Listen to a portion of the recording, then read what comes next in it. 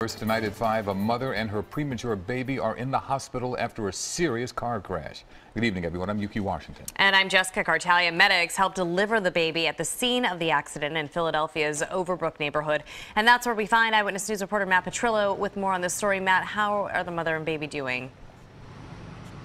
Well, Justin, Yuki, since the baby is doing fine and the mother wasn't harmed either, the father tells us he doesn't want to hold a grudge since no one was seriously harmed in that crash.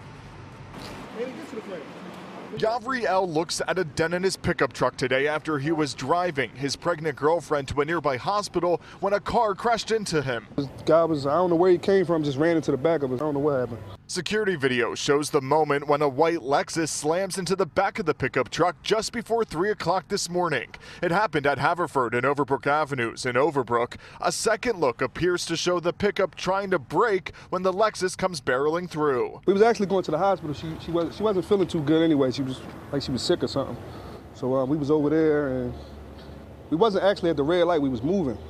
And just bam. When medics arrived, they had to help deliver the baby in the cab of the pickup. Now doctors are working to help the baby pull through. The baby's father says he forgives the driver. Nobody's perfect. I'm just happy.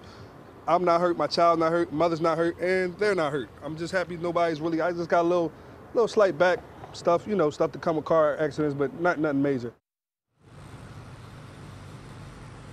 And police tell us that the driver of that white Lexus has been charged with DUI. And while the father of the baby forgives him, he also has a message he wants them to hear. We have that coming up on Eyewitness News at 6. For now, reporting live in Overbrook, Matt Petrillo, CBS 3 Eyewitness News. Matt, see you in about an hour. Thank you.